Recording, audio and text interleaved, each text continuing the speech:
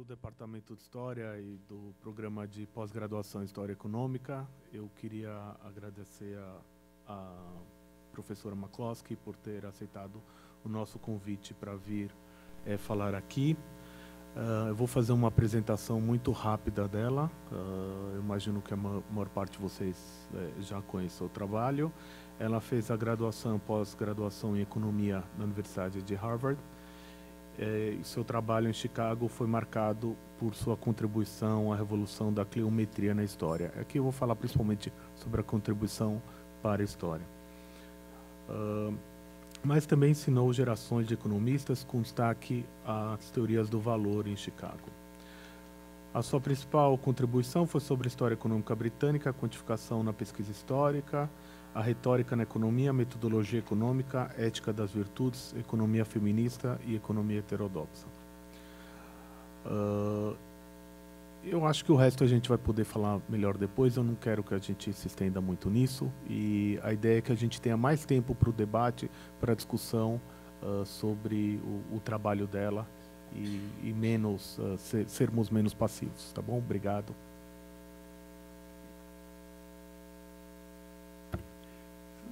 Thank you very much. I was, as he explained, an economist. I didn't say communist by origin. But I've been a member of 3 history departments, a voting member. My last year as a professor at the University of Chicago, I was in the large history department there, and then for 19 years in history as well as economics at the University of Iowa, and then for 15 years until I retired a couple of years ago at my beloved history department at the University of Illinois at Chicago. And it's in those memberships of history departments that I got socialized finally in the intellectual values of historians. Now, you know, even as an economist, I was slightly less barbarous than my colleagues in economics at the University of Chicago, or for that matter, Harvard.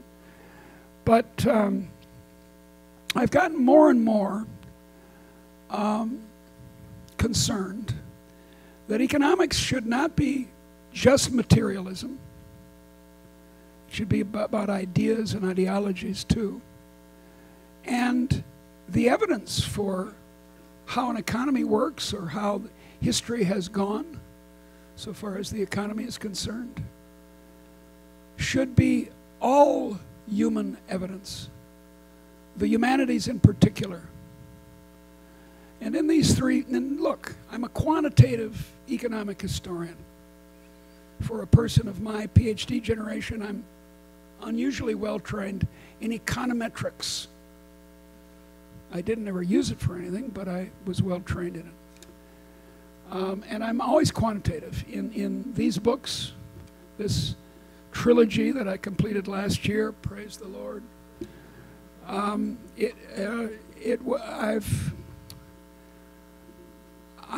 continuing to ask quantitative questions. There aren't very many tables of statistics in these books, but I'm always asking how big, how big, how big. But on the other hand, I'm also asking, which I think is necessary for any scientific enterprise, what is it? The first stage in any piece of science, historical or otherwise, is categorization. What's a Brazilian and what's a non-Brazilian? Are the first nations of Brazil, are they included as Brazilians? Or are they something else? Those qualitative questions, what's good, what's bad, what category this is in, comes before counting, comes before the numbers. Now, I think to do a full scientific study of many subjects, you need both. But in any case, you need this humanistic stage of qualitative thinking. It's philosophical, historical, ideological. You have to think through these things. So I've finally come to that, and so now I call what I do humanomics. Economics with the humans left in. And I think that's a sensible scientific program. And it's certainly shown in these books where I use, for example, Shakespeare's evident ideologies against the bourgeoisie and in favor of hierarchy and the aristocracy, and contrast them with the more subtle ideology of Jane Austen, the great English novelist, the first really significant female voice in English literature. So it's sort of 1610 versus 1810. And there's a change there. There's a very significant change in the attitude towards the economy, towards the actors in the economy, towards what's good and bad, again, these categories. What counts as desirable behavior. In Shakespeare's world, the only road to honor is the queen or the king, is the court. Whereas in Jane Austen's time, banking, farming is an honorable occupation. All right, so these three books, I'm only going to speak for about 20 minutes, say. So start thinking of questions now. I used to do this. I used to listen to lectures and just kind of passively listen. And then at the end, the lecturer would say, "Well, have you any questions?" I said, "Questions? What? My word! I should have been thinking while she was talking." So please start thinking right now and formulate things we can talk about afterwards. But these volumes are called the bourgeois era. First one on the left there is the bourgeois virtues. I use bourgeois in the title of all three in order to lean against the presumption, which is a problem in Brazil, of sneering at the middle class, at the bourgeoisie. But all I mean by it is the middle class. And as in the French and American revolutions, the middle class, the bourgeoisie, bleeds over, so to speak, or is a representative of the common people, of the third estate. The aristocracy, the clergy, and the people. So in that first volume, which I started thinking about in the early 90s, so I've been thinking about this for a long time, I asked myself, is capitalism corrupting? Is it necessarily corrupting? I think it can be corrupting, but so can any society. Socialism in the USSR, in that long experiment, was, I think, quite corrupting of the character of the Russian people. They became greedy and envious, and it had a bad effect on them. Well, the same thing can happen in capitalism, but I argue there that it's greatly exaggerated, that it's quite possible for a life in commerce or invention to be a virtuous life, to show the standard virtues of prudence, of course, but also of temperance and courage, justice, faith, hope, and love, given secular definitions. And but then it occurred to me, and I kind of remember the day when it occurred to me. It was very exciting when I realized that I might have hold of, I wasn't sure of it, but I might have hold of an explanation of the modern world, an explanation of why we change so much, we Europeans, and now we Chinese and Sub-Saharan Africans and South Asians, why we changed so much from what we were in, say, 1600 or 1700, and how that affected our amazing wealth. I came to see that a sociological change, not a psychological one, such as Max Weber articulated in The Protestant Ethic and the Spirit of Capitalism in 1905, which everyone here should read. It's one of the 100 great nonfiction books of the 20th century. But, you know, in science, it happens that it's wrong. It's wrong theologically, it's wrong sociologically. Quite surprising, this founder of sociology got the sociology wrong. It's certainly wrong as economics, as history. Wrong, wrong, wrong, wrong.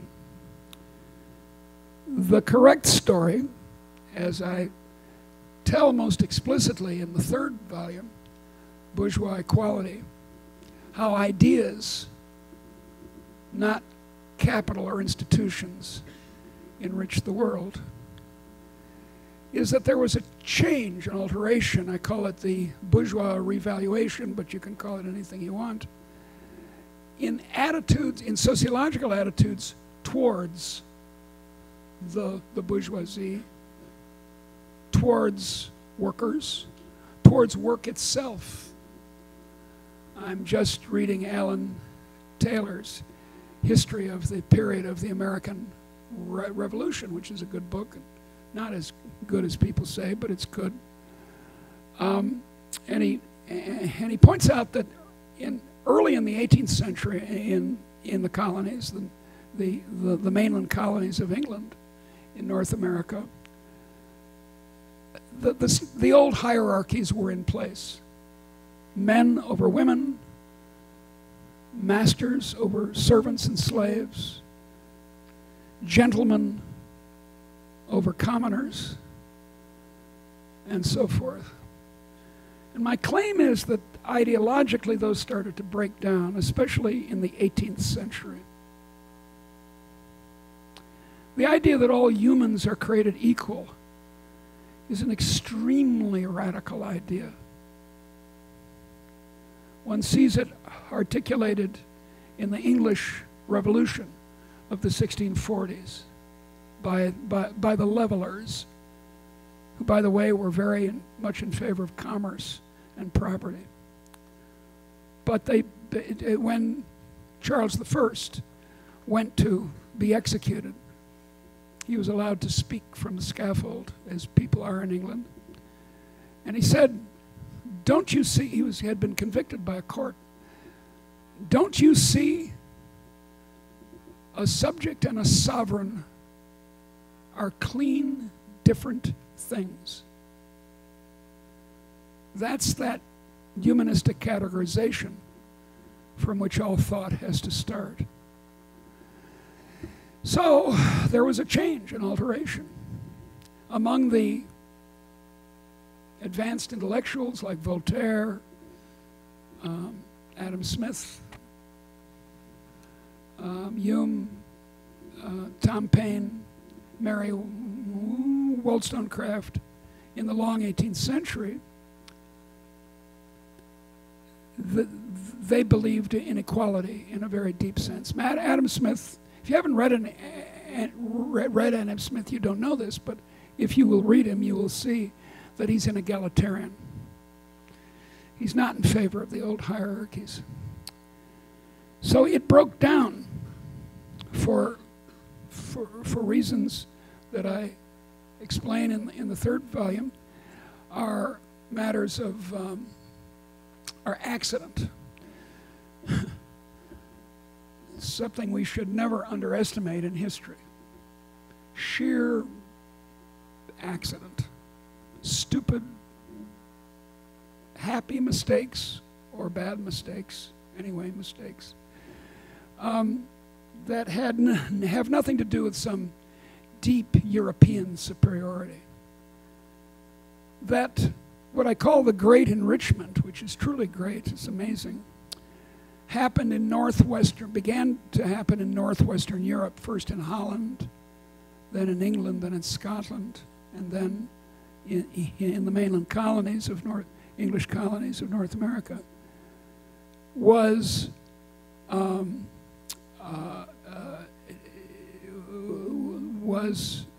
let's see, how did I start that sentence? I'm getting lost. That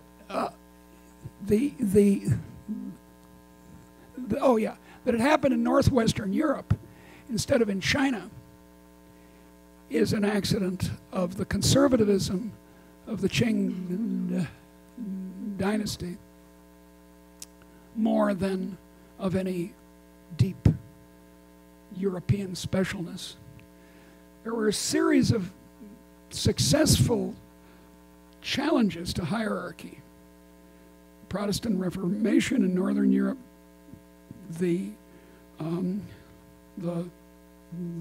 Dutch revolt against Spain, the 80 Years' War against Spain, the English Revolution, as I've mentioned, capped off the end of the 18th century by the American Revolution, much more radical than it's usually portrayed, and the French Revolution. And all of them could have gone the other way. If Charles had been not so stupid and devious and such a dishonest man by bourgeois standards, he might have compromised, gotten away with not having a revolution. If the Spaniards had been tolerant, now it's hard to imagine, but if they had been tolerant of Protestants, they could have kept their Dutch territories. If the Spanish Armada in 1688 had successfully landed the best army in Europe, led by the best generals in Europe, the absurdity of Queen Elizabeth in full armor at Tilbury Field in front of her ridiculous English army saying, "I expect a great victory over our enemies.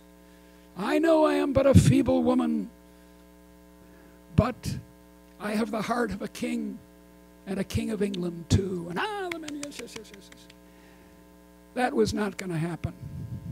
Had the Spanish Armada landed, England would have become Catholic again. Holland would have become Catholic because that was the main purpose of the Armada. And things would have been very different. So if the French had not supported the Americans in the American Revolution, the Americans would have been crushed by the English, et cetera, et cetera, et cetera. So it's all accidental. And that's what made the modern world. Because it advanced this idea, which you can embody in a word, liberalism. Liberalism. Not the phony liberalism that you hear about in Brazil and the kind of left-wing liberalism you hear about in the United States. Not conservatives kind of in liberal drag, or socialists in liberal drag, but liberalism. The idea that the government, though worth having, should be watched very, very carefully, and should be small and a light hand. As Adam Smith put it, we need, he said, a liberal plan of social equality, he was an egalitarian, of economic liberty. You can start a hair salon anytime you want, invent electric lights, do what you want, and equal justice under law, as it says on the American Supreme Court. The middle volume, and here I'll end, goes through all the various explanations, alternative explanations to this ideological one that I put forward. And you know, by the way, this ideological one that I put forward is very old-fashioned. It's what the liberals of the 18th century said. Now, they didn't expect it to result in what I call the great enrichment. And I should tell you how big the great enrichment is. It was 3,000%, a factor of 30 of income per head. This is not about inflation or money or anything. It's real income. And 3,000% dwarfs any of the changes. The Song dynasty in China was a period of great prosperity in China in this time in the 11th and 12th centuries, and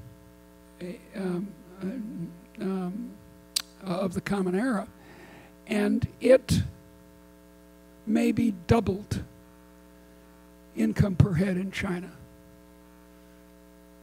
100%. We're talking about 3,000%. And I think if you'll study these books every night for the next 2 years, you'll come to agree with me that it's that order of magnitude. And this is not my finding. This is my fellow economic historians who have established this over the last 30 or 40 years. So it's a gigantic increase. And then we have to ask what caused it. And I say ideology. My friends, most of my friends in economic history say, no, you're wrong. They say there are three leading explanations, three categories of explanation.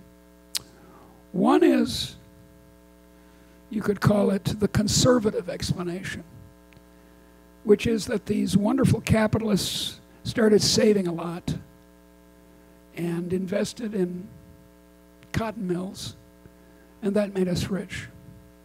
So it was the sort of Weberian virtue of these rich people that made us all rich. And that's wrong. It's wrong for lots of reasons. One historical reason is that there have been rich people since the beginning of agriculture. What are you talking about? There have been big investment projects, state and private, forever. Humans archaeologically invested for 1 1/3 million years in Acheulean hand axes. You've seen photographs of them. So investment and accumulation and saving is very old. That's the historical problem. The economic problem is that there are sharply diminishing returns to investment if there aren't new ideas. Electric lights, dropped ceilings, which you have here. This is a great, easy invention. Notice that all it is a strip of steel, and you have these panels, and you can easily get to the electricity or the plumbing or whatever is up there. So that's the conservative explanation. The explanation on the left is exploitation. And that's equally implausible, actually for the same reason. The historical problem is that there's always been exploitation of women especially, but of slaves. Slave societies are very common. Of poor people, come on. What else is agricultural hierarchy but a man on a horse with a sword who says, okay, you've got to pay me rent, as Rousseau said. And the specific arguments that you hear a lot in history departments these days, that exploitation, this argument from the left, explains why we got rich, are things like imperialism. Now, as much as imperialism hurt, say, India or Angola or something like that, it didn't help the metropolis. It helped some people in the metropolis, that's to be admitted.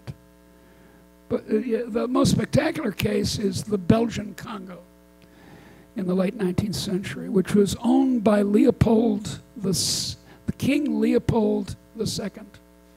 And his imperialism was of a particularly brutal form. He was extracting rubber from wild trees in the forest. And he forced the Congolese to go out and collect the rubber.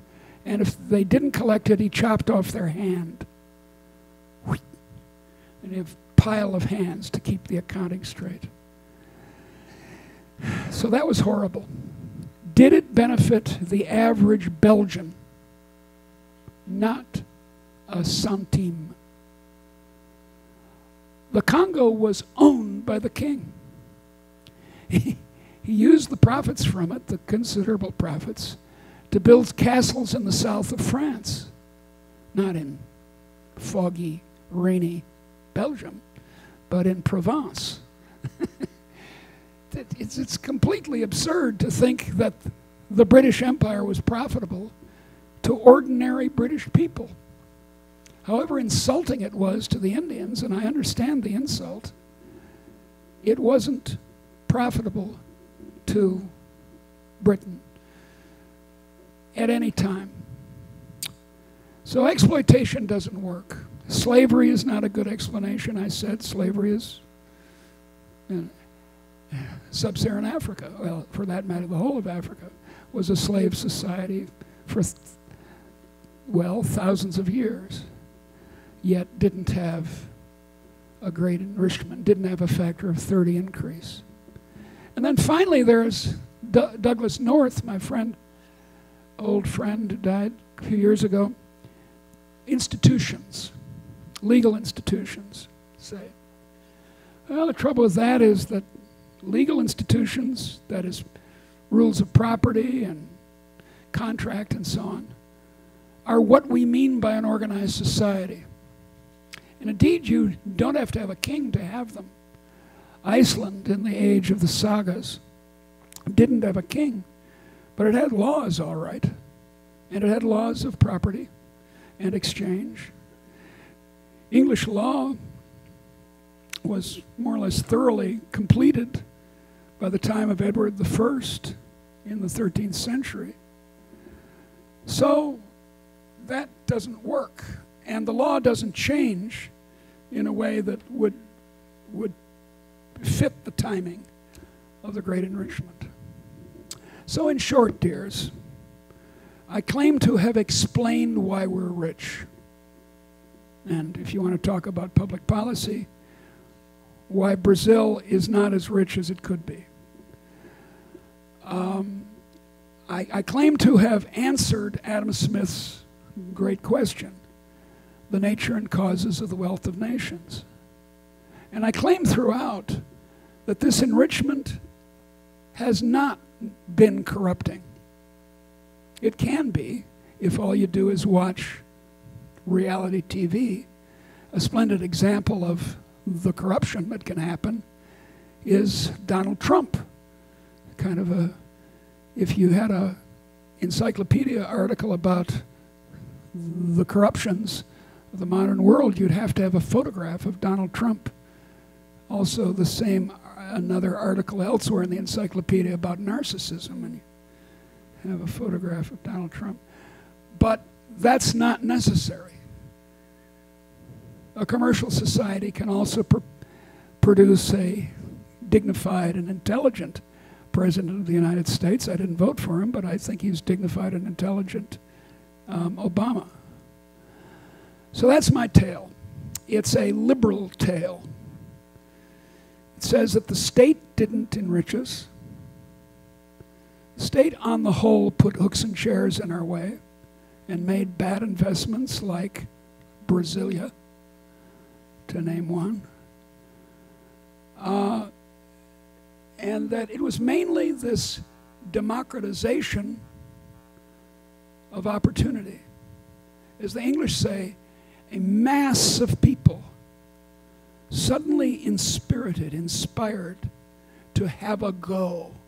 That's not American English, it's English English. Allowed to have a go. And boy, did they have a go. Thank you.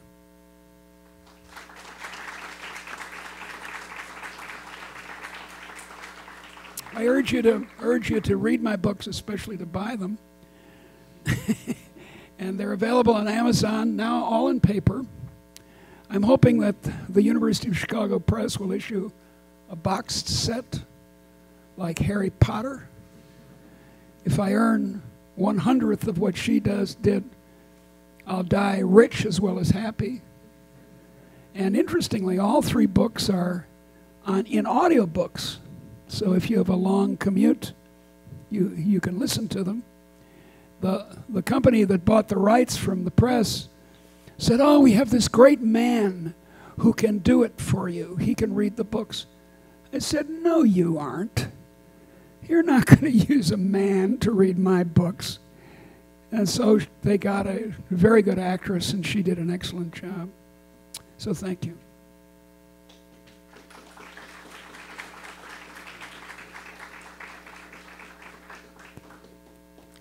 Well, thank you. I have a question. Good, let's hear it. And then I'll open to the floor. I think there is less debate about the facts that you present, although there is some. But I think that the point is really about causation.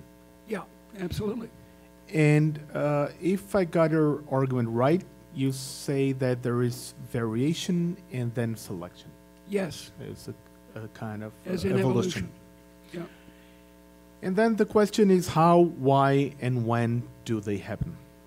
What brought about the bourgeoisie rhetorics and ethics and so forth, and ideas? Actually, you chose a term, bourgeoisie, that is very much imbued with different references. Yeah, very but much so. Mostly people, I think, here would refer it to class and to Marxism. Sure. I was a Marxist once, so I understand all this. I know, I'm just spelling it out. Well, maybe they don't. Oh, that's right.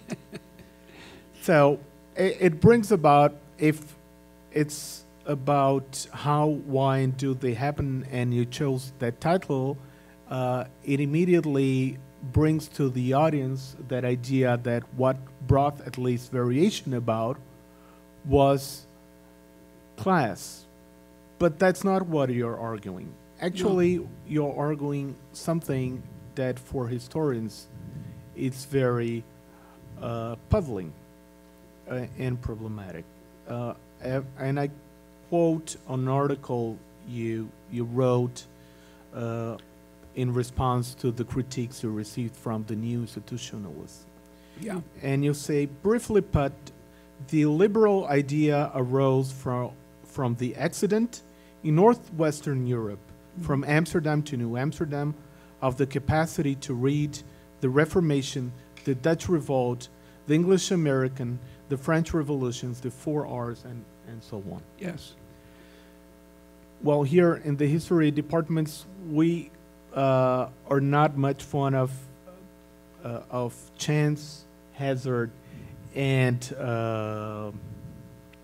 how to say that? Well, I forgot the word. Yeah, I understand. Counterfactuals. Counterfactuals, exactly. Yeah. And also, those changes, maybe they started earlier on, back to the late Middle Ages in Italy and 16th century in the Iberian Peninsula. And elsewhere in Europe, it was more restricted, those ideas, to merchants or to those who called bourgeois. That's right. And the question is, so maybe it did not happen by accident, and maybe not in northwestern Europe, maybe it started earlier on and elsewhere. But why did they move elsewhere, and why did they bloom elsewhere, and how? Yeah. And then about selection.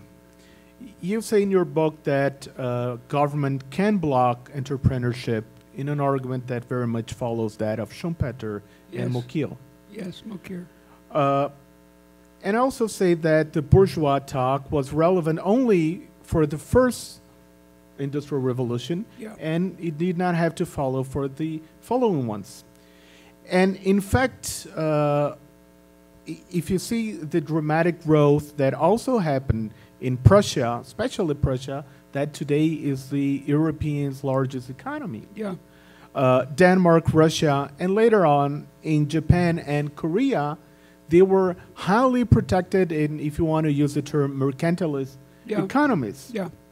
Even the English during the late 18th century and throughout the 19th century, they were also had mercantilist policies, at least in foreign trade. Yes, here, when the Portuguese crown just moved to Brazil, one of the things that the English made sure that they had tax advantages. Yeah, yeah.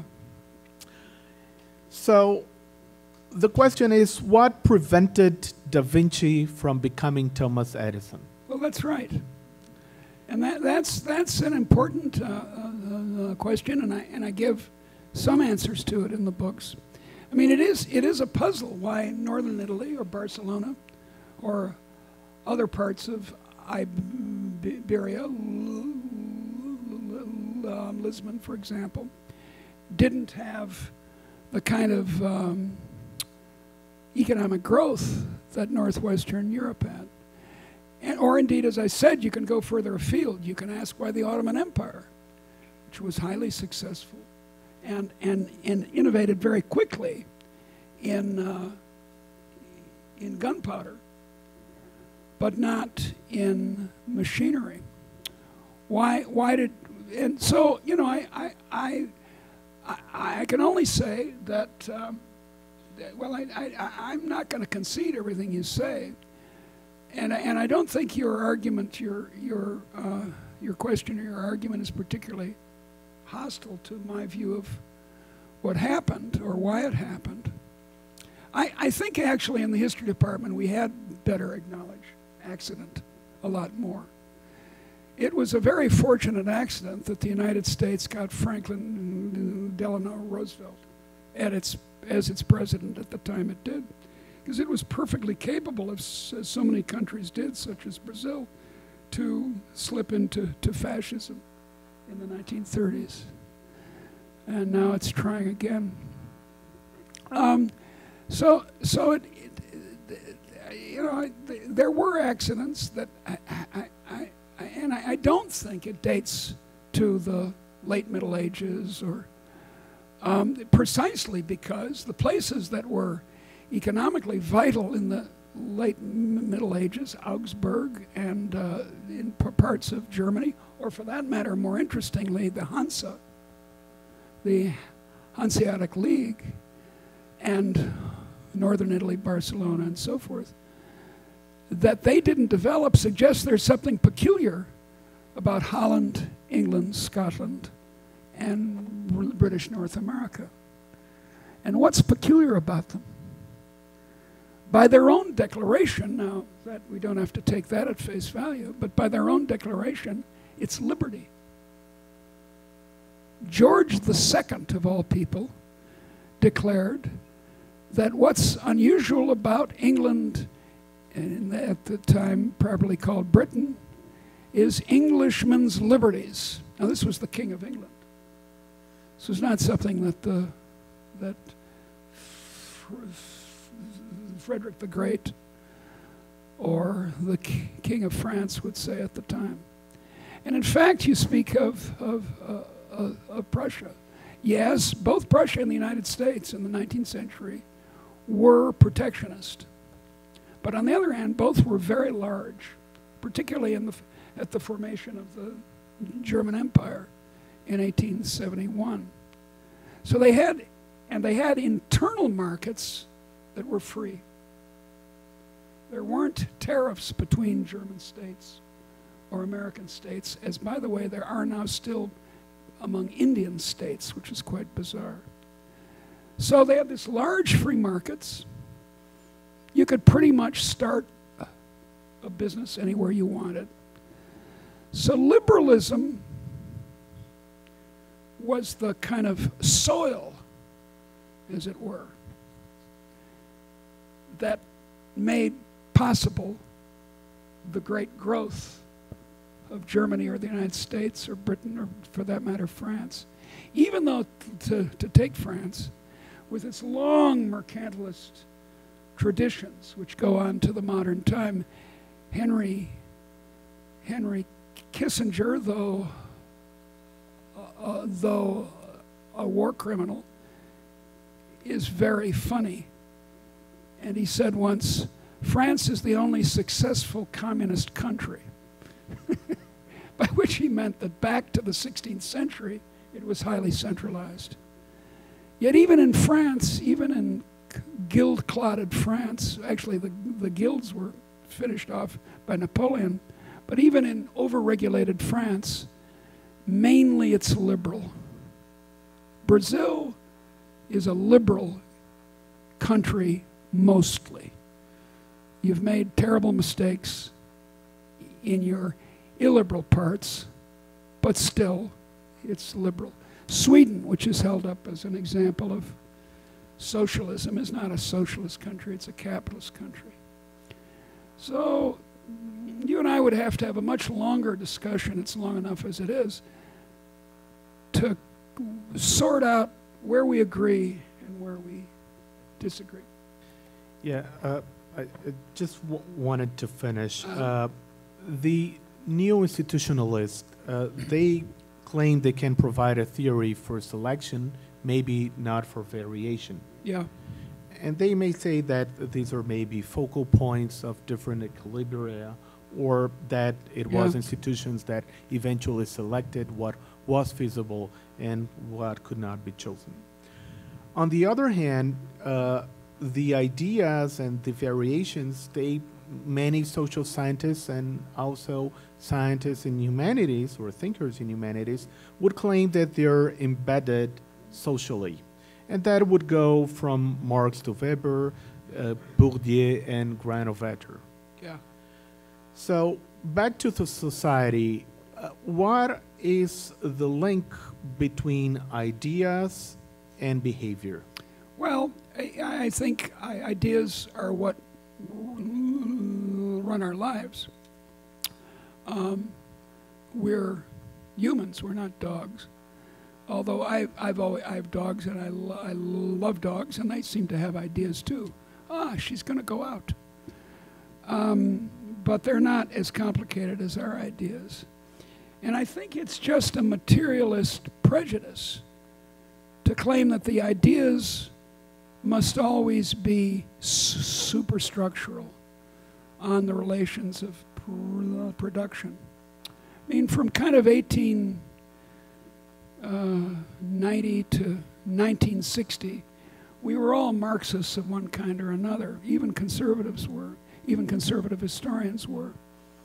And we kept saying, oh, well, as people used to say in the Communist Party, it's no accident that you have that idea because, after all, you're objectively bourgeois, blah, blah, blah, blah, blah. And I just don't think it's true. I think people have ideas for all kinds of reasons. And that doesn't deny that there are some positional aspects of the causes of ideas.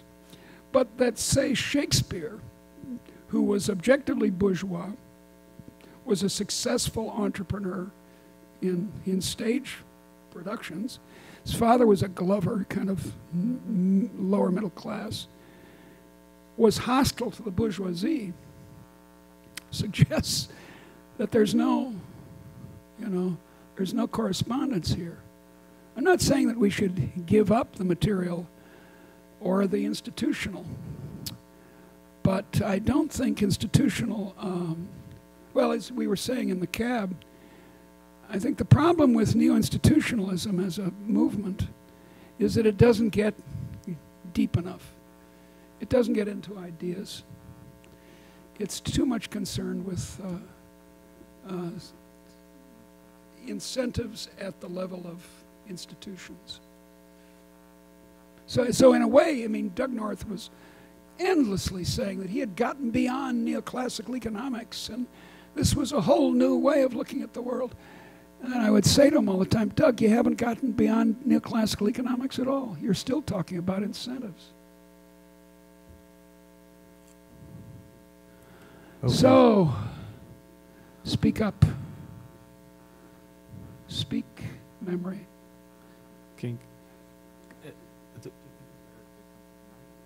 Yeah, it'd be kind of nice if you came to the microphone or stood up and spoke to them, not to me. Why don't you stand up? Because they can't hear you otherwise. Thank you. Don't tell me what it's about. Ask it.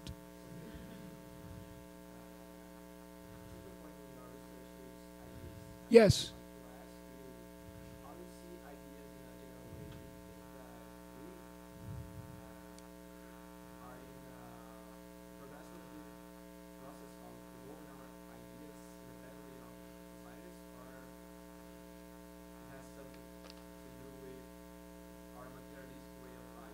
Well,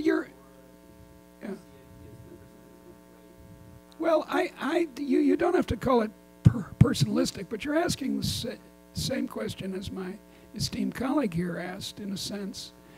What's the relationship between ideas and matter? A very interesting example of your question is Tolstoy, Leo Tolstoy, in the long appendix to War and Peace. He's scornful of the idea that ideas have influence. And he's an eloquent and intelligent man. And if you want to think some more about it, read that long appendix, methodological appendix, to his novel, which, by the way, is the greatest novel ever written. It's astounding. I think ideas have much more autonomy than we were accustomed to think in the age of the hermeneutics of suspicion, the age of materialism, the age of historical materialism, the age in which we all thought, even if we hadn't ever been Marxists, that ideas must be just kind of the result of your social position. There's a great book, 1915, I think it is, The Economic Origins of the American Constitution, of the U.S. Constitution. And it's an entirely Marxoid interpretation of the discussions in the Constitutional Convention starting in 1787. As I say, I'll give essentially the same answer. Sometimes position, interest, incentives matter. Sometimes they don't. It's not correct to argue that because someone is, well, paid for by the state, as the professors here are, they must all be corrupted by that pay. Nor is it reasonable to think, because I've been, 10 years ago I was here under the auspices of the Vargas Foundation, that I am a Vargas person. It just doesn't make sense. It's not empirically true. So I don't know. Look, there's a fashion in economics for neuroeconomics. So we plant electrodes and we watch your brain lighting up when you see ice cream. And you think, boy, that's really deep. That's real understanding of the mind. No, it's not. We as historians have a mind registering, measuring, watching technique. It's called reading the sources, where people write down stuff and we interpret it.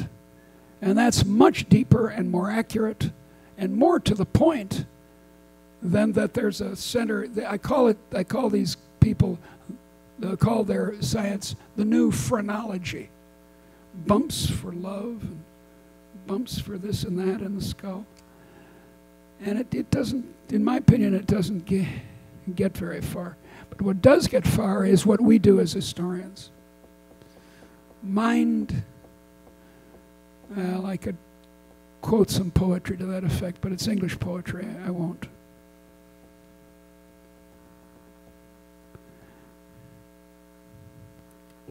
levanta e fala, usa o microfone. You're close. Why don't you come to the microphone? That'll make your voice big. Eu queria pedir para quem mais quiser fazer pergunta, já ir ficando aqui perto para a gente agilizar. Go ahead, press the button, did you? Okay. Yeah, you did it. Is it working? I think It's working now. I don't speak very loud, so I think it's better. That's good. So I'm an economist. Yes. Congratulations. Yeah. But I'm an economist turning into a historian. Good. Good, you're like me. Yes. I believe your I've read your work, and I think I'm convinced by your arguments. This is a man of taste. Not only the books, but mostly your argument about humanomics and how to do economics and against materialism. Good. But you know, it is not easy to part ways with old ideologies. So it really is. Yes. So sometimes I keep thinking about. So I'll continue in this topic of the relationship between ideas and matter. Yeah. So as I said, I'm mostly convinced by your argument, but I sometimes think about if there aren't any, I don't know, material preconditions, so those ideas could emerge. I think so. I don't know, for example, land ownership. Maybe in a society where few people control land, it's hard to come with an idea of all men are born equal, or something like this, or other. I think you're right, and I think that's a very important point. That, for example, suppose you're a peasant like the ancestors of all of us, including me, and you're just terribly poor, and as a woman you work all day cooking and tending the garden and the cow and washing the clothes, and as a man you're out in the field plowing and scaring the crows away and so forth. You don't have time to think about your social position. So enrichment had consequences. One consequence was socialism. It's very interesting that socialism develops when people start getting wealthier. I don't mean very wealthy, but a little bit wealthier. It's only in really the middle of the 19th century that the idea of socialism starts to take over the imagination of the West. And just to give one example of the point you're making, if you grow up on a farm, if you're a child and you grow up on a farm or in a small business where, you know, your apartment is above the shop and you help your mother and father run the shop, and you sweep the floor and they attend to the customers, then you're going to understand bourgeois economics very easily. Whereas if you grow up like me, the child of an academic, a professor, who doesn't know where meat comes from, so to speak, doesn't have any contact with the material, how the economy works in any serious way, then you're a natural socialist, because people come from families, and families are socialist enterprises, especially bourgeois families are reasonably well-to-do families.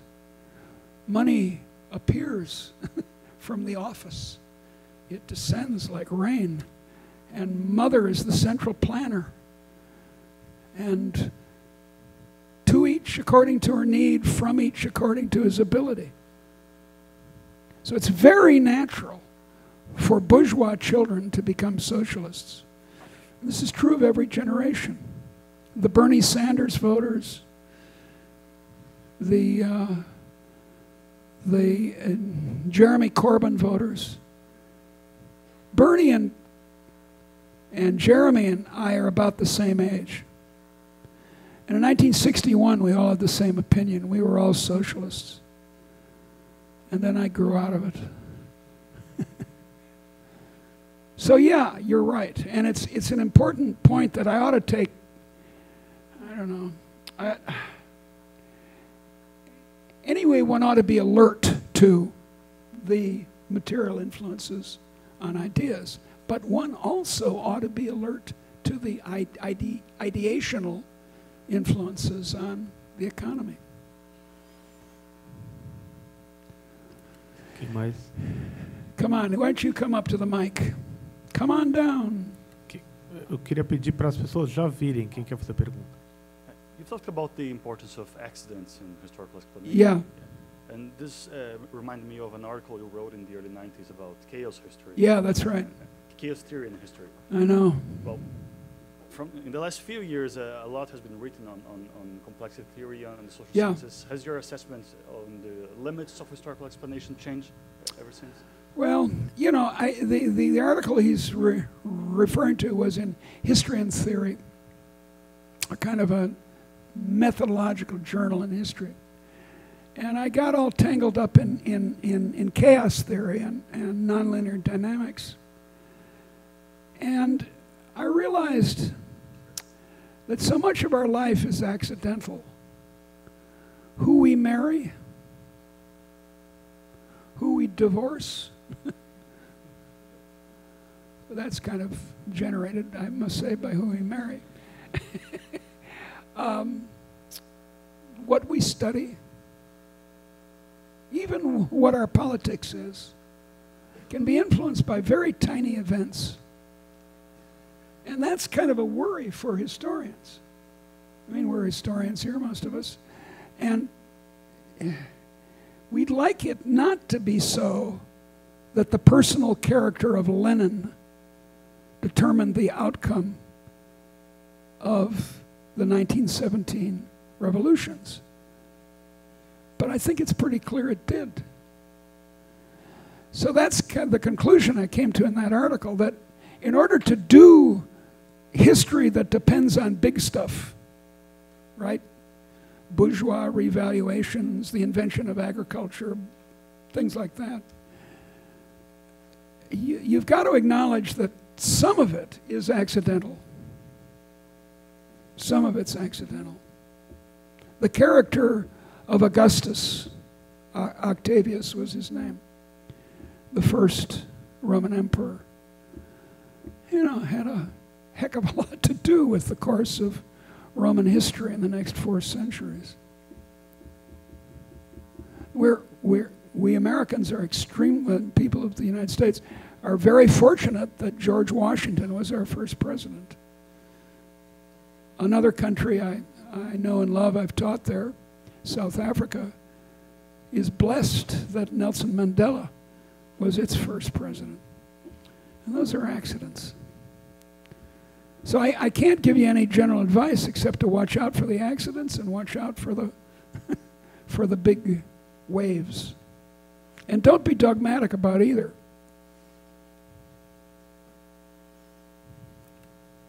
Well, mais perguntas? A ideia foi justamente ter uma apresentação menor para a gente poder ter debate. Então, por favor, não fiquem tímidos. Pergunta ao tradutor. Sure, ask in Portuguese, he can translate.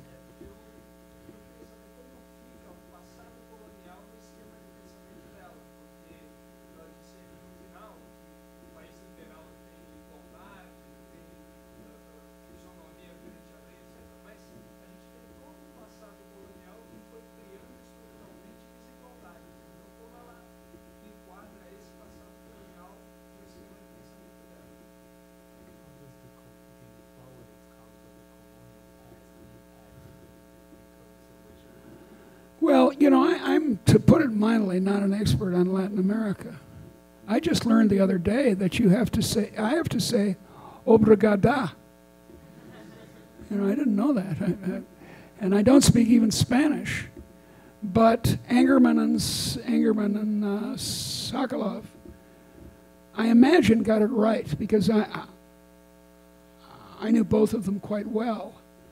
And I'm so sorry that Sokolov died so young.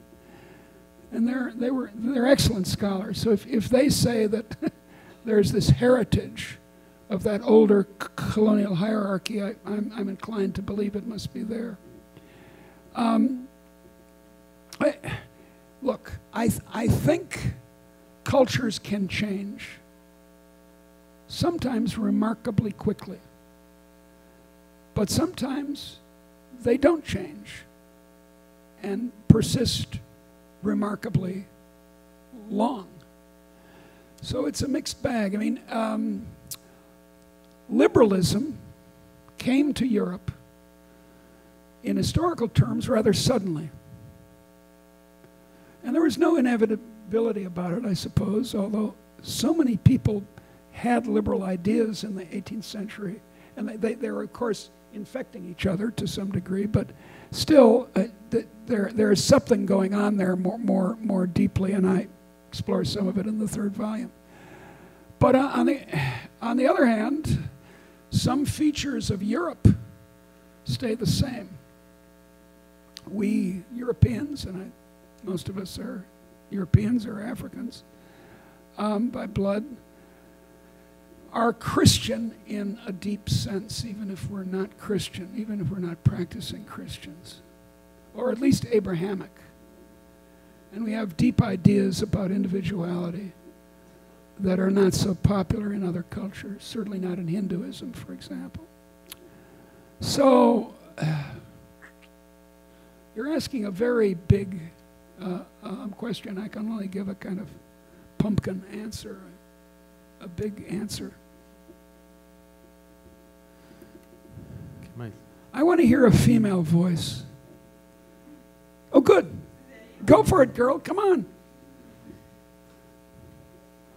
It's always the guys who speak first, and I wish it wasn't true. Sure. I wanted to ask you for talk a little bit more about the idea of a mainly Protestant society, how this cannot be a part of the explanation about the modern world.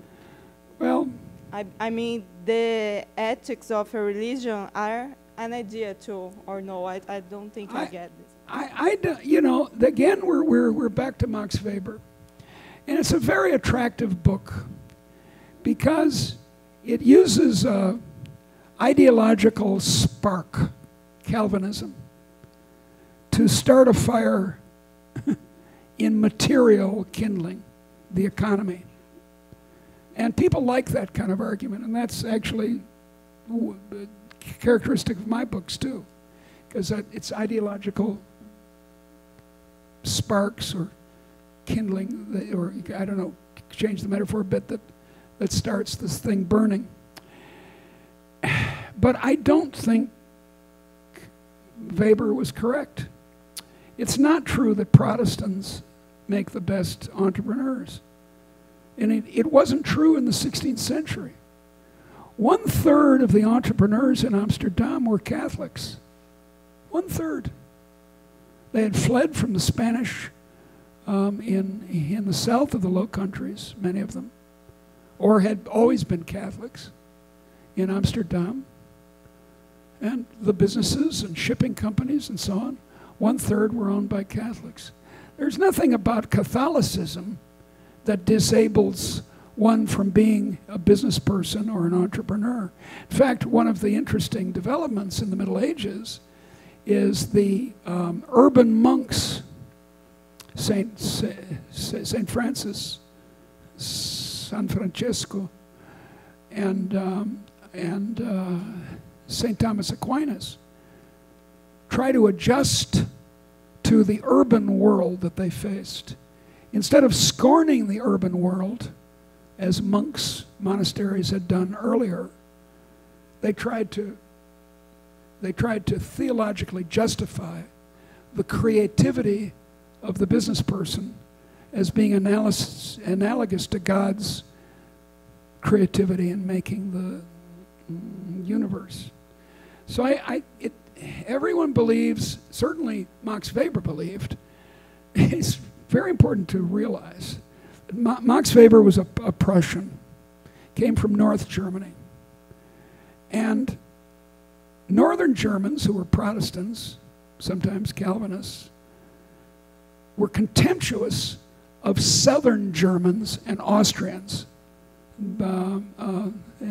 Bavarians and Austrians who were Catholic. And they had all kinds of north-south sneering in them. You know, oh, those lazy people down south, they do carnival all the time, and they do too much samba and so forth. And that's one of the last time I was in this town, I went to a samba school. And okay, but I think there's a deep North German prejudice against Catholicism that's coming out in Max Weber. And then people take it up. They hear about it and think, oh yeah, it must be Protestants. It's the damn Pope who stopped economic growth. And as you pointed out, Northern Italy, Barcelona, Lisboa, they're all Catholic and they're all very successful economically.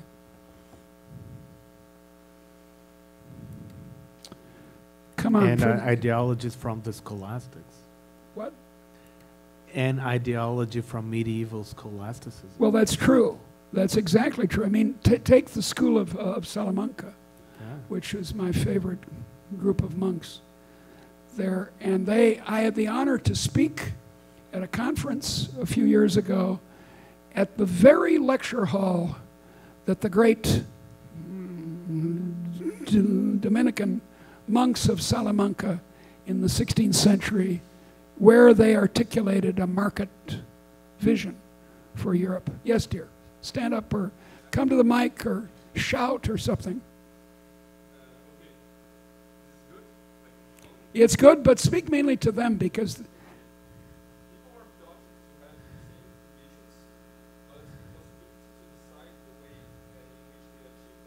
yeah.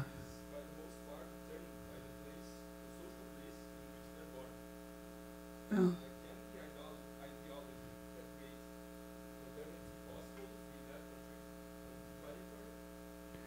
Well, again, you're re-articulating the materialist hypothesis, and I worry about it. I just think it's a bit of a dogma that people's social position determines their possibilities. Now, you know, if you're a poor black Brazilian from the Northeast and you didn't graduate high school, your material conditions will have a lot to do with what you think and what you're able to do in life. I admit that. Although, you know, you can, if you're Thomas Edison or something, you can exceed expectations.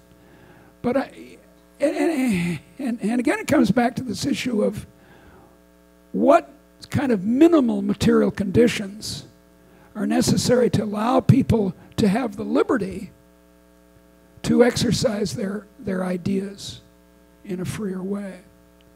Think of modern music, modern cuisine, modern painting, modern dance, modern poetry, modern intellectual life generally, modern scholarship, modern science. It's liberty to go where we want to try out a Marxist approach to, I don't know, slave plantations in Brazil, or a liberal approach to economic growth and its failures, Brazil in the last quarter century.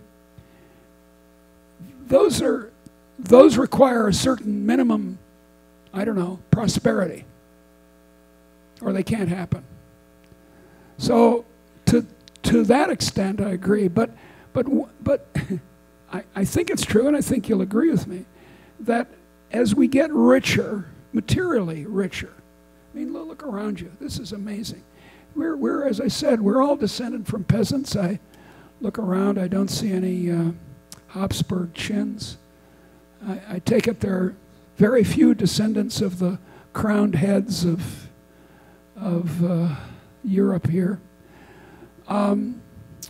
Here we are, a bunch of peasants descendants of peasants discussing the philosophy of history. And that's where, so I suppose what I'm saying, and I haven't really thought of this before, liberty is a cause, that's my claim here, but it's also a result of economic growth to some degree. And the richer you get, the freer you are to have crazy ideas or crazy music or crazy cuisine, right? To try out stuff, to have a go. Nice. Yes, please, stand up. Thank you. Don't tell me what it's about, ask it. Yeah, there's a lot of it.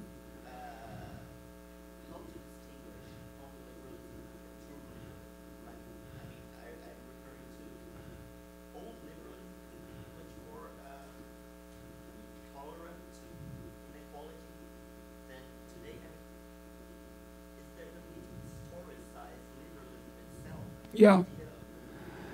Well, you know, I'm very tolerant of inequality if the inequality is caused by clever people thinking up new ideas and earning profits from that, which eventually get dissipated, as we say in economics, get dissolved by entry, free entry and competition. I'm not sympathetic with inequality if caused by clever people inventing stuff and then they erect barriers with the help of the government against competition. And I'm not sympathetic with people who are rich because they've stolen it.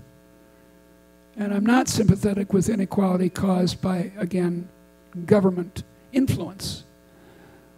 But I don't worry too much about inequality if it's this first kind I mentioned, that it's the churning of a creative society.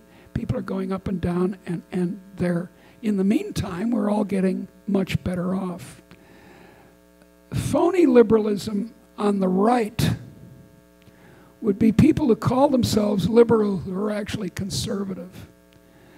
Friedrich Hayek, the Austrian economist, had a nice essay at the end of kind of an appendix to his book called The Constitution of Liberty, which entitled, Why I Am Not a Conservative. Hayek was a liberal. He said, look, here's the big difference. Conservatives are very pleased with all evolutions up to the present. And then they want to stop. If there's evolved a hierarchy of men over women, stop. No equal rights amendment. If there's evolved, conservative. Whereas a liberal like me wants evolution to go on. Feels and is kind of insanely optimistic about evolution, about the future, about the variation and selection, and the other term, namely the fixing, I forget what the biologists call it, but anyway. So my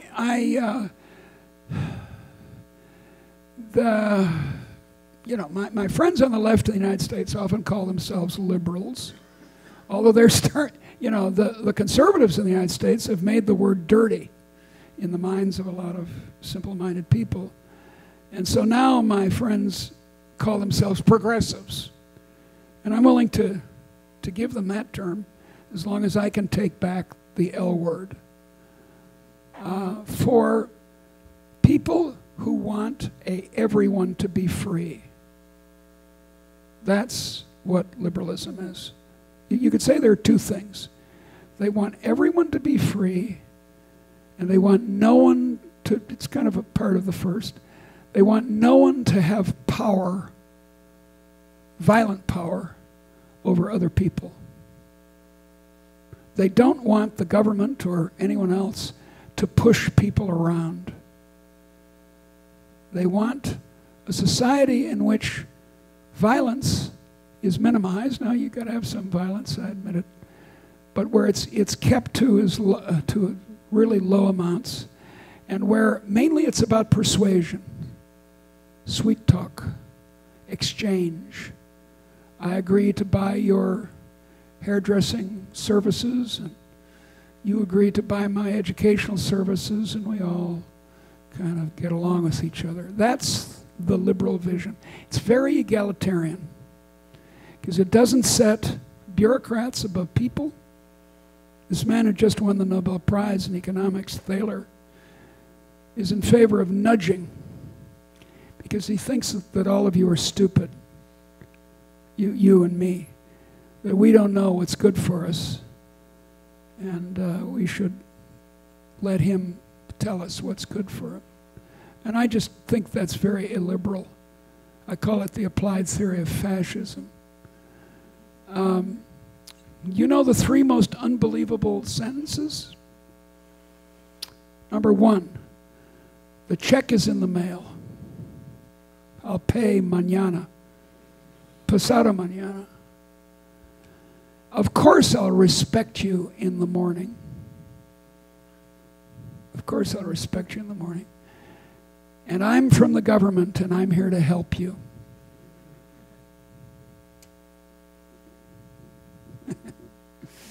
Sorry, it's kind of shocking. I'm sure you're able to handle it.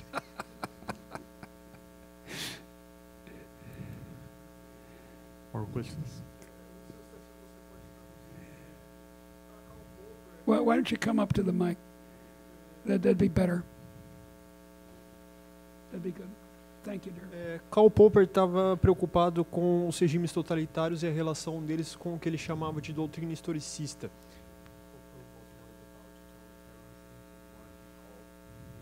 Doutrinas historicistas, historicismo. Yeah. Ele acreditou que pôde refutar isso dizendo que o conhecimento da nossa sociedade, que tinha um alto desimpacto,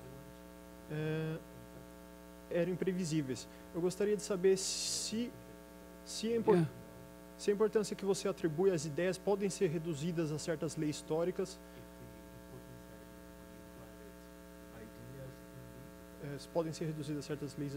ou se elas são imprevisíveis.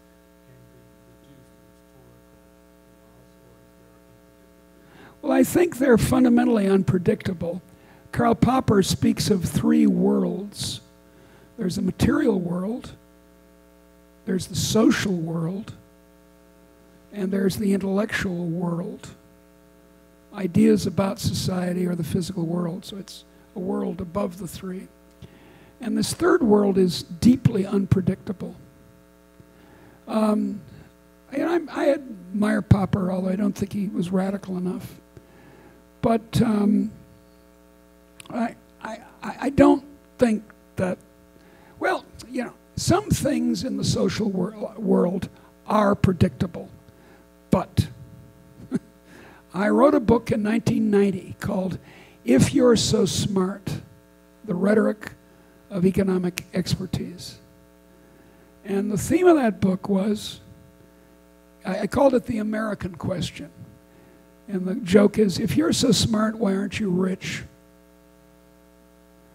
If you can predict the future of society in any substantial way, you can make investments that'll make you rich. If you knew the future of housing prices in Sao Paulo, if you thought they were going to go down, you could short them. If you thought they were going to go up, you could buy and speculate on them. You could get a second, third mortgage on your own property, and you know, you could, if you really knew what was going to happen in painting or mathematics, you could become famous by predicting it. So now look, the sun is going to come up, as we say metaphorically, tomorrow. And so we can't make any money out of that. If it's going to rain tomorrow, everyone knows that, and you can't make any money. But anything you can make money or fame out of, anything else you consider desirable, has to be unpredictable in human society. See what I mean? There's a fundamental paradox there. The economists called the rational expectations school make a lot of this. I don't entirely agree with them, but it's a problem in the history of European socialism, because the claim of historical materialism is that we know what's going to happen in history, and it's going to happen. In which case, what is the point of social democratic or revolutionary socialist parties? What's their role? What's the role of the party if it's already going to come about? If it's going to rain, the meteorologists don't cause it. And you can't say, oh, well, you know, it was the rainmaker who made it rain. So there's a deep contradiction in European socialism of the last 150 years. And it's similar to the problem of predicting the future in the economy or the intellectual world or the society in a way that would be advantageous. If you're so smart, why aren't you rich? Of course, there's the opposite joke, which is if you're rich, why are you so stupid? Which, again, would apply to Donald Trump. But interestingly, chance is the scholastic legitimation for profit. Chance. Chance. Because it's not foreseeable. So if you cannot know that you're going to have, if you know that you're going to have profit, then it's usury. Yeah, that's good. That's right. That's right. You're exactly correct theologically. That is, they said if you work for your profits, and there's labor involved, that's okay. They had Aquinas, in that sense, had kind of a labor theory about it. Also, if you take chances. But that's right. If you take a chance, the first scene of The Merchant of Venice by Shakespeare is a wonderful example of what you're saying, because Antonio, who loves Bassanio, his friend, he's in love with him. He was gay.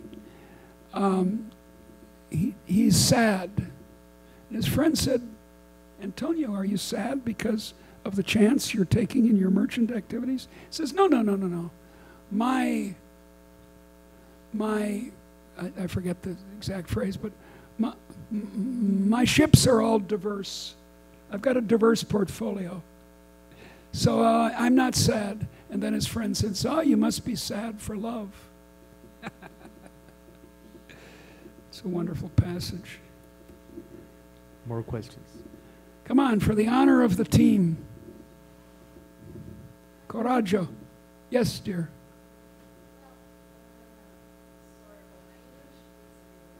Well, it's much better than my Portuguese. Well, why don't you go here? It's even better, because then it makes your voice big. She's a colleague from the Department of Economics. Nice to meet you, dear. I'm also an economic history teacher. I love it that there are so many economic historians at this university. And I was thinking, I haven't read your book. Oh. I just bought it yesterday. Well, you bought I read the chapter titles. I like the kind of history they tell. But I was thinking about the women's part in all of the ideas. Yeah. And all you're pointing this in our conversation here. Yeah. Is that thoughts change the world. Yeah. So my question is what's the women's part in all of it? Because women in almost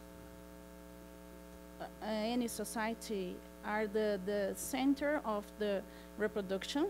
Yes, that's for and sure. the education of children. The children, both boys and girls. So Yeah, that's right.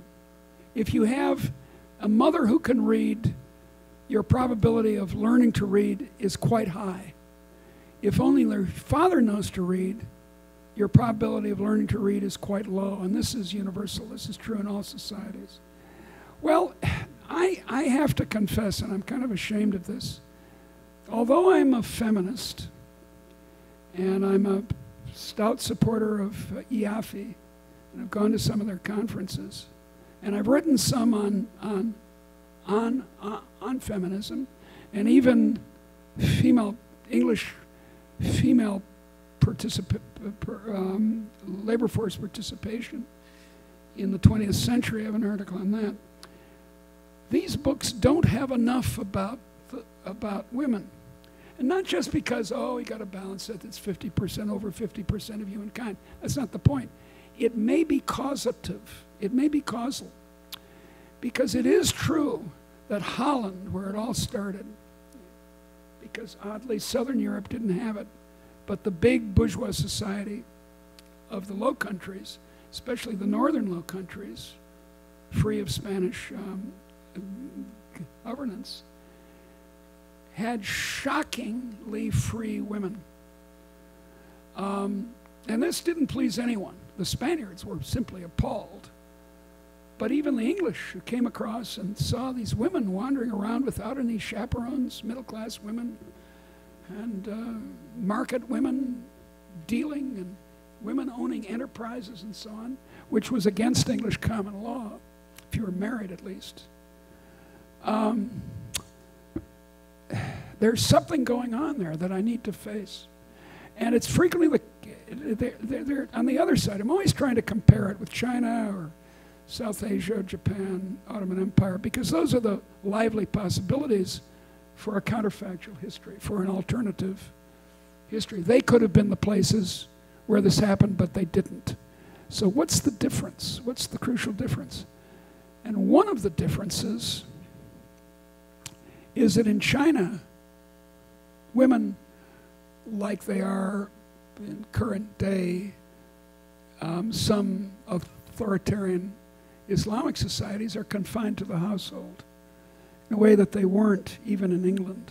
So I don't know. I'm very uneasy about this question, and I hope when you read these, you'll write to me and say, "No, wait a second. Shouldn't there be a?" Now, what is quite distressing, in my view, is that misogynistic rhetoric didn't break through as a liberal value, as you know, until well into the 19th century. I mean, Abigail Adams, John Adams's wife, has a famous letter that she sends to her husband who's away in Washington or somewhere. She's back on the farm in Massachusetts.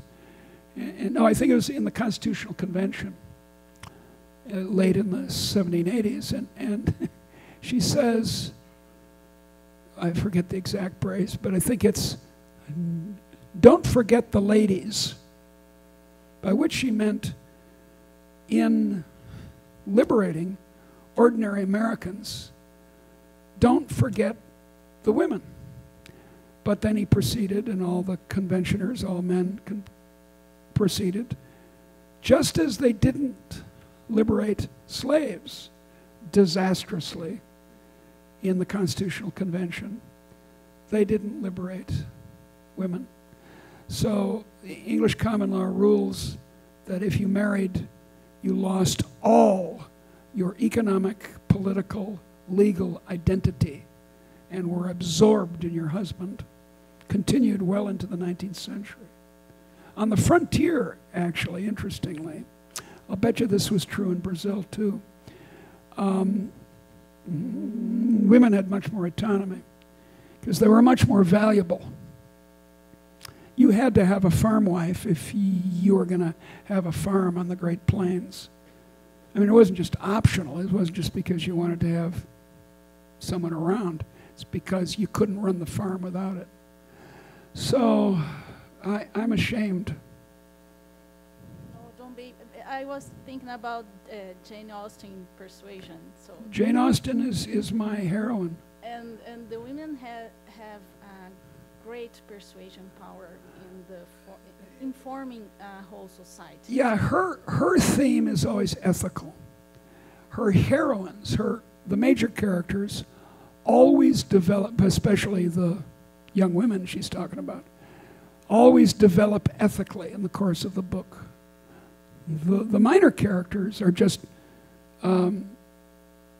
they're comic characters, and they stay the same through the whole book.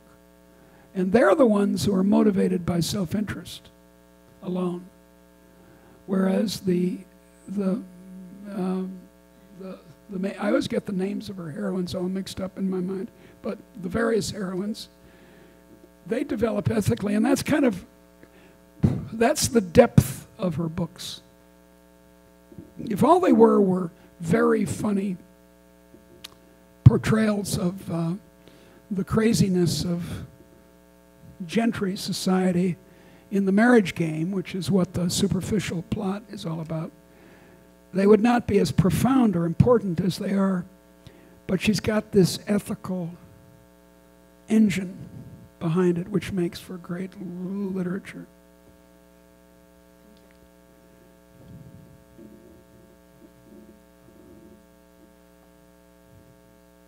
There's one more, and you be brief and I'll be brief. Why don't you stand up so they can hear you? Just ask it. Just say what it is, dear. Ask the question.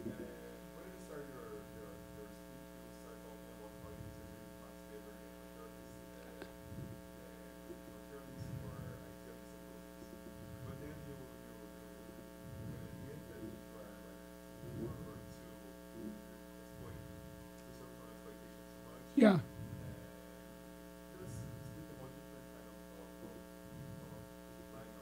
Materialism.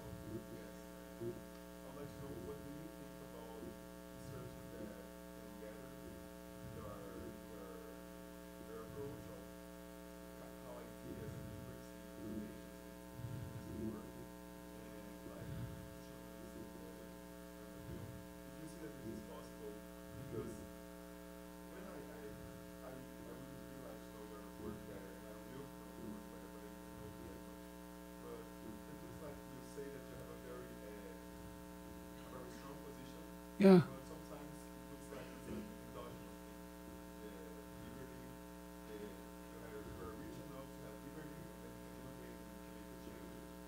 Well,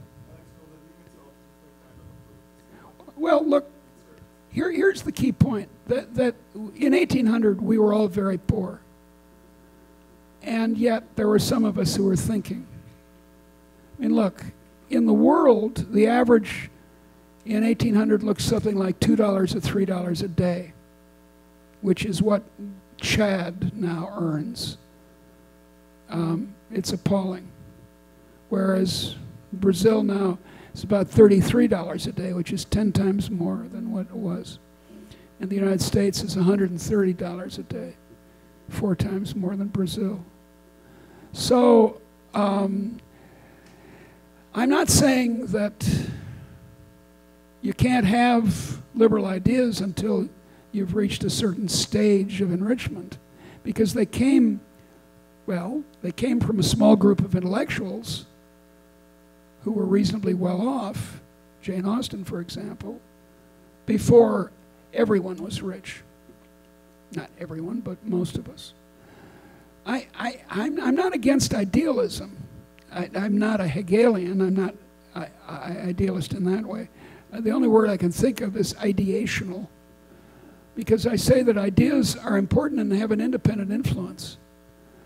And they're not entirely endogenous. I was just conceding to my colleagues here, to you all, and my colleagues, that of course there's some effect from material conditions and riches to ideas.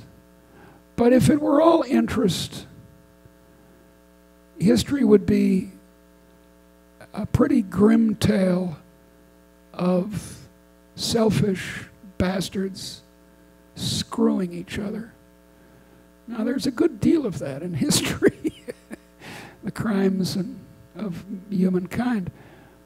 But I think there's a space for ideas, both good and bad. Some of the ideas of intellectuals are extremely bad. The idea that countries have racial histories, for example, which virtually all intellectuals in the world believed in 1910, which had its worst fruits in Germany. Although actually, the countries that, well, let's not get into that, but okay. The idea that countries have stages of development and that the Dutch rule Indonesia because the poor Indonesians are primitive and can't take care of themselves. And around 1910, the Dutch imperialists were justifying what they were doing by saying, well, in 2 or 3 centuries, the Indonesians will be mature enough to have their own self-government. Meanwhile, we Dutch will take care of it. And that kind of European, sort of theorized European racism was an idea. And it had very little to do with, well, it had to do with imperial interests, but it wasn't caused by them. People developed these ideas kind of on their own. And we decided after a long time that they were very stupid. So it's not that I'm not making a kind of Whiggish point that we're always getting smarter but the liberal idea was a good one, that we're all created equal is a good idea. And I approve of it, and so should you. And the idea that we shouldn't push people around violently is a good thing, and let's implement it. Okay, so on this good tone of not imposing things by force on other people, I think we should close. I'd like to thank again Professor McCloskey for Thank you all very accepting much. coming here. It's been good fun.